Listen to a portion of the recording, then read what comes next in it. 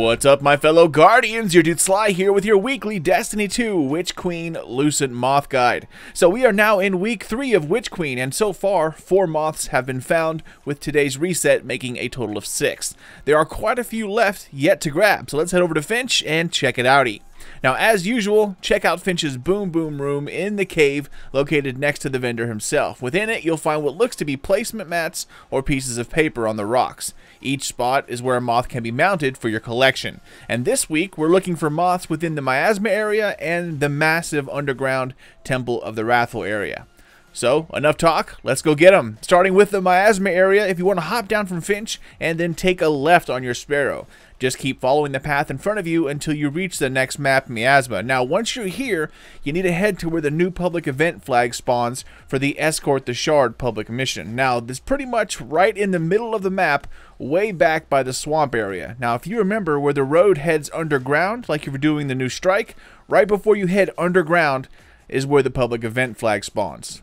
So standing at that location, looking inwards towards the map with the swamp at your back, simply look straight and up into the trees. Moth number 1 will be located at the very top of the tree on the right hand side.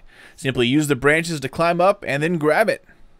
Alright, so once you get it, now we're going to be off to number 2, the Temple of the Wrathful. So, if you know the way, you can take the road that leads underground right where you're at here in Miasma. But you have to take a particular side tunnel and then do some jumping to get to the right area. It's easier just to fast travel back to Finch and then take the road that leads underground into the Quagmire area if you're still really not that familiar with the underground caves. So once you fast travel, head towards the caverns at the back of the map and then head underground. Keep following the path until you come across this room right here. Within it, you're going to see a pyramid-style orange portal. I call these the shortcut portals. Take this, and then you'll pop out at a familiar location. Now, as soon as you do, all you have to do is take a few steps towards the tower in the middle, and a yellow bar scorn chieftain will then come out to greet you, along with some of his friends. If you look towards the rocks on the right hand side, you're going to see an orange shield, and within it, you'll find your next Lucent Moth. Simply take out the group of scorn, walk over, and claim your prize. Once both moths have been collected, head back to Finch, and then place them in the cave, and that's about it, y'all. Both Lucent Moths for week 3 here in Destiny 2.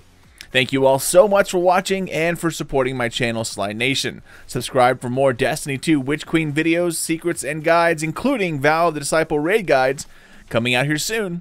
But until then, this is your dude Sly, and I'll see you all next time.